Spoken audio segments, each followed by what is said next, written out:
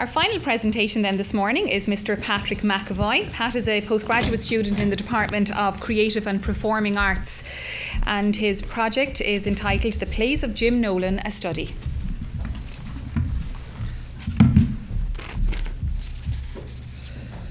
Good morning, everybody. My name is Pat McEvoy. Today is National Honesty Day, so I'm going to acknowledge that I'm a post-mature student in the Department of Creative and Performing Arts. When I tell people that I'm writing a research master's on the plays of Jim Nolan, the first question I'm invariably asked is he dead? Well, no, he's not dead. This is Jim Nolan, and I'm glad to say he's very much alive and well, and so is he. And in this presentation, I'm going to talk about Nolan's work, his Waterford voice, his contribution to Irish theatre. There is a significant body of work here that has largely remained unexamined by theatre academics. What my research is doing is identifying and addressing this gap by asking the central research question: what contribution has Jim Nolan made as a playwright to Irish contemporary theatre? In terms of output, this man has a mightily impressive CV. He's a member of Ace Donna. He has written 15 plays, 5 of which have been published, 3 major radio documentaries. His work has been performed internationally. He has received awards. He's been writer-in-residence with more than half a dozen theatre companies, including the Abbey. So how come no one has written about this significant body of work, apart from an excellent minor dissertation by Michael Dunbar on the single theme of redemption? Well, this research would argue that this is part of the general neglect of regional theatre by academics, an issue that is currently being addressed by our own School of Humanities into their archival research into Red Kettle Theatre Company. What I propose to do is to critically analyse Nolan's work over the last 30 years and so address this gap in scholarship. The methodological approach is qualitative, flexible design, textual analysis. The literary critical approach is structuralist with a phenomenological perspective. I'm also using reader reception and response theory because it takes into account a crucial element of theatrical performance: the collaborative creation of meaning by people other than the author. Currently, the research is concentrating on Nolan's early work, in particular a trilogy of plays with interlinking themes that are inspired by people and events in Waterford, although there is not a single mention of a blah in one of them. Surely a serious literary omission. However, what Nolan does mention and create are characters with a Waterford voice that provides significant and profound insight into social and cultural issues in Waterford from 1956 to the present day. Nolan addresses what Professor Christopher Murray identifies as the central question of Irish drama: where we were, where we are, and where are we headed? Nolan is not asking what happened, but why it happened.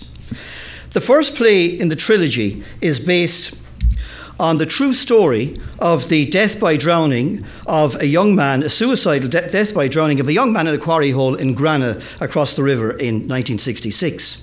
However, Nolan imaginatively recreates this young man as Billy Cass, a 20-year-old casual docker, subjected to a daily hiring fare on the Waterford docks that was based on familial cronyism and organised by a closed nexus of docker families.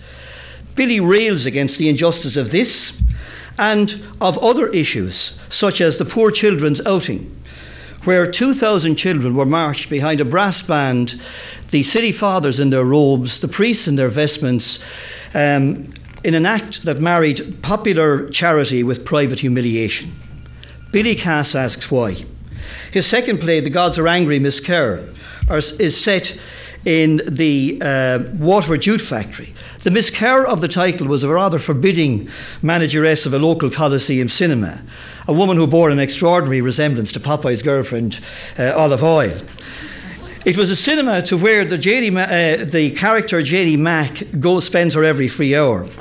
Again, Nolan creates characters whose interaction with their world allows them to articulate significant social and cultural comment.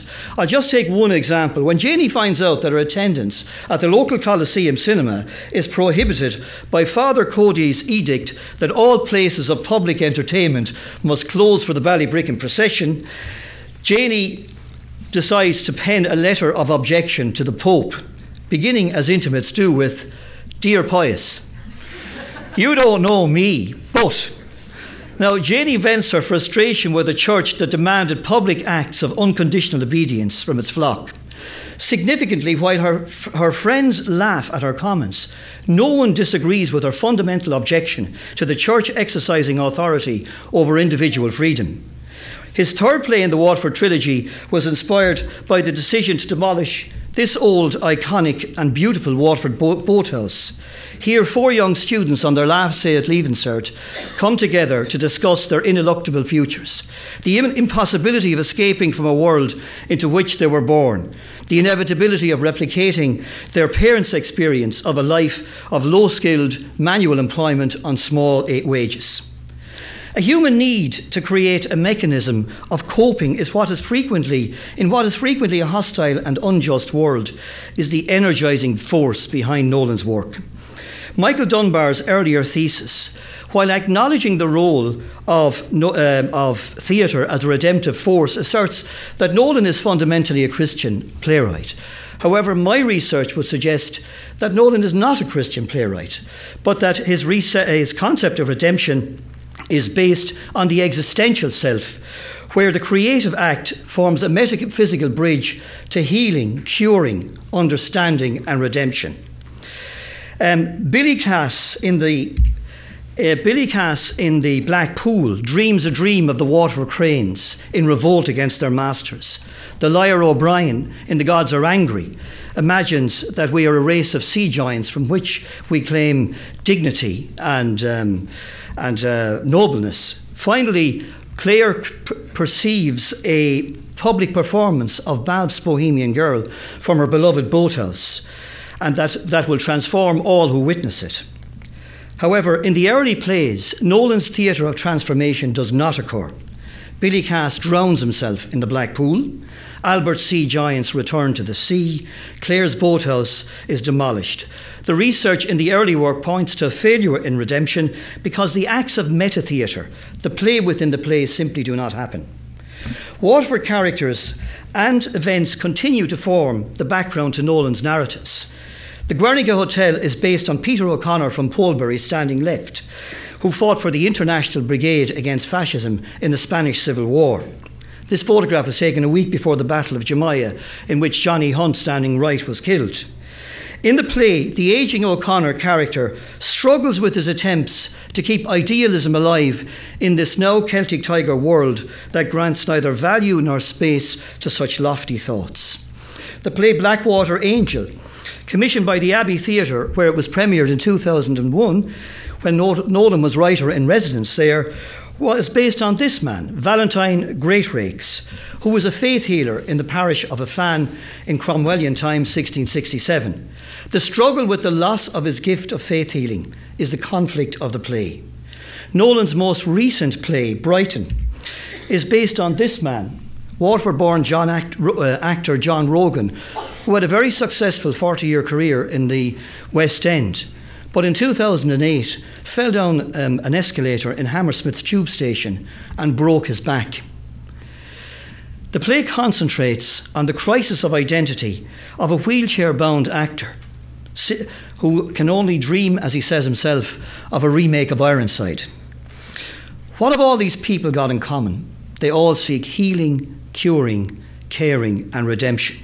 And they will all find it in the theatre of transformation, where creative characters find epiphany moments of understanding, meaning, the next stage of the research journey.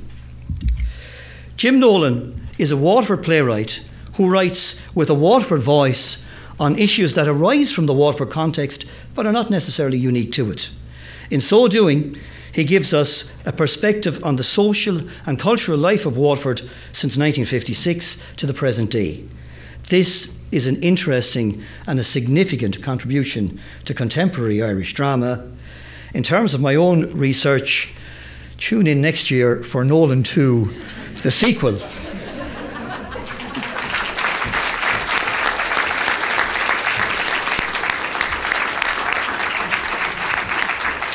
Thank you, Pat. Do we have any questions from the panel? Colette? Thank you. How are you planning to contextualise Nolan's work within Irish or international drama? Well, one of the things I'm doing is I'm examining the writings of other writers and finding intertextual connections. Now, I didn't elaborate on it there because we could be here all day, but connections exist. I would love to write a single chapter, if it's allowed, on the Salvage Shop, which connects with Brian Field's Faith Healer, Thomas Murphy's Geely concert. There's also connections too with Sebastian Barry and with Billy Roach from Wexford. Okay, any other questions? Conor? Well, you've convinced me that Jim Nolan's a Waterford voice, but how would you convince, in general, the arts world that he's also an Irish voice? Well, all work has to begin somewhere, and when you think of a lot of regional writers, such as Marina Carr, Billy Roach, Jim Nolan, and so on, Brian Friel began in Derry. Every time I look at a list of databases in search of somebody writing about Jim Nolan, I find an exhaustive list of Brian Friel. But all writers begin somewhere. The local voice is not necessarily confined to a local area. These are all issues that arise in the national context. Any final questions? Are you Yes. going to compare to international playwrights and theatre traditions? Not at the moment. The one point I would make is that the neglect of regional theatre is not something that's limited only to Irish theatre, but is a worldwide phenomenon. I mean, if you're not a success in Canada, if your plays are not produced in Montreal. We have one final question at the very back, Martha. Sorry. Sean. You're running. Paul, Jeff. I'm just wondering about Jim Nolan. Where does he live? And do you know if he's writing any plays at the moment, or is he working on one as we speak? He is. He has just completed one called Dreamland, which is based around the decision to create a theme park in the 1930s out in Bunmahon. It's a very, very interesting play because it gathers together a lot of civil war and war of independence conflicts. So that play is intended for production next year. Okay. Which I just shouldn't have said, actually. Now that please disregard that last remark. Okay, thanks a million, Pat. Thank you. Thank you.